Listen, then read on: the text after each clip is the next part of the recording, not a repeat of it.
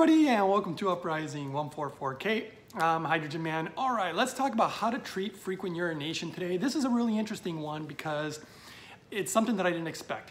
I've never read any actual scientific studies studying hydrogen and its effects on frequent urination.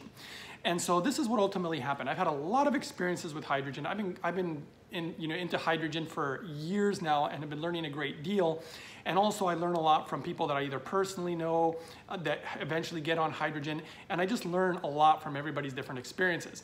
There's one thing in particular that I just see like across the board of people who use hydrogen properly, meaning that they're making it properly, they're getting the proper levels, they're on a proper protocol, when they're doing everything correctly.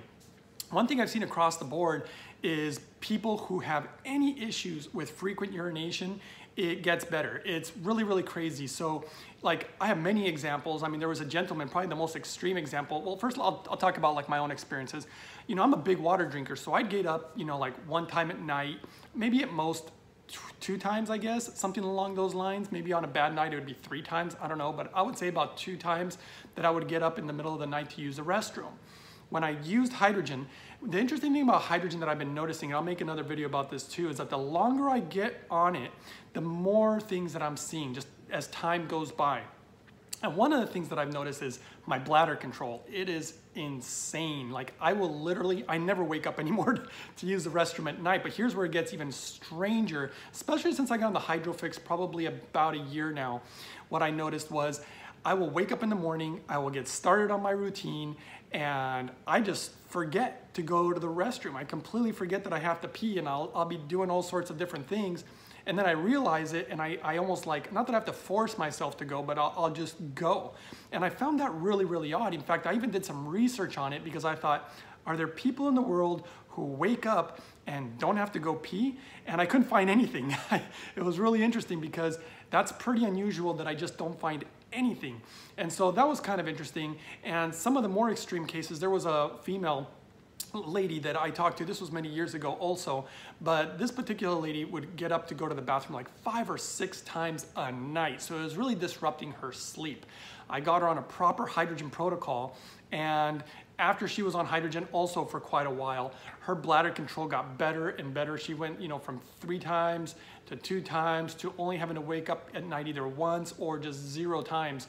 So that was pretty interesting. And the most extreme case that I've ever known is, again, somebody that I know personally, a gentleman in his 70s. This particular guy had prostate cancer. They had removed his prostate. He had had radiation. He was told by the doctors, hey, you're gonna have issues with this.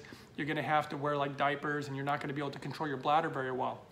I got him on a really good hydrogen protocol. And this gentleman, again, he's like in his 70s.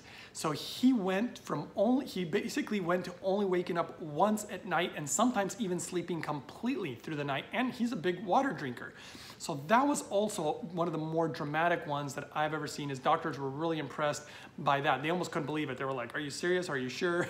And so he shared this with me and I'm like, I've been observing this for years. So I thought I'd share the information with everybody out there, especially people who want to know how to treat such an issue, more naturally. And the cool thing is that when you use something like hydrogen, that's not really going to be probably the only effect. You're going to have all sorts of other wonderful positive effects in regards to your health. So it wouldn't just be that, but that's just something that I've noticed that I've never read in any scientific studies.